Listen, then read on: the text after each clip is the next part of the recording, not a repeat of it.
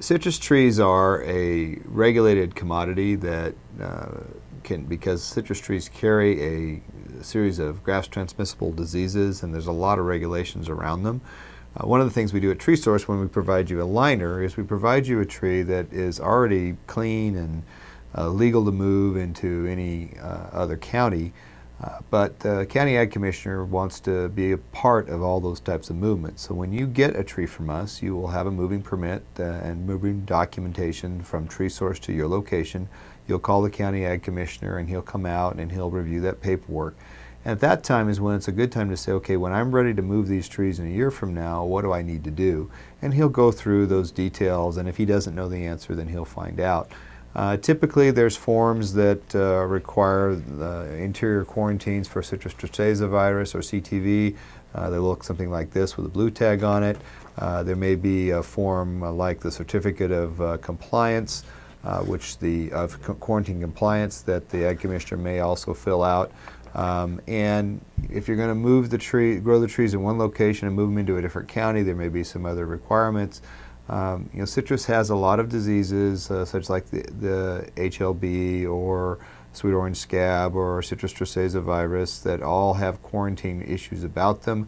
Also, there may be the Asian citrus psyllid quarantine. So a lot of these things are changing, and there may be things like glassy wing sharpshooter regulations.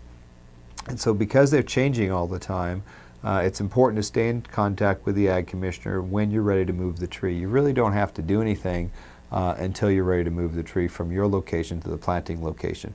They're going to want to know what you've done, and so it's very important just to stay in contact with them. On the citrus liner or the starter tree, there's a tag, and this tag has on it a code name for the variety and rootstock. And then underneath it, there is a registration number that represents the mother tree that it came from, the original tree that the budwood came from. And that registration number is important for your paperwork when you decide to move the trees to another location. That registration number will also be on the paperwork that we send you when you originally get it. So make sure you keep a copy, because that paperwork would be valuable for you when you start putting your paperwork together to move your trees to your planting location. It's not really super complicated, especially if you just talk to the Ag Commissioner and they will work you through the details.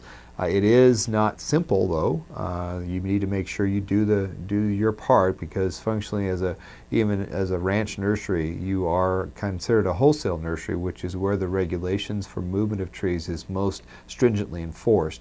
And so it's important to be able to know what you can do and can't do. If your planting location is right next to your orchard that you're going to plant, it's unlikely there's going to be much paperwork that's required. It's just the farther you move them, whether you cross county lines, whether you are moving from one quarantine zone to another zone, those are the things that start getting more complicated. That's why it's important to know what those rules and regulations are at the time that you receive your liners when the Ag Commissioner is there at the beginning.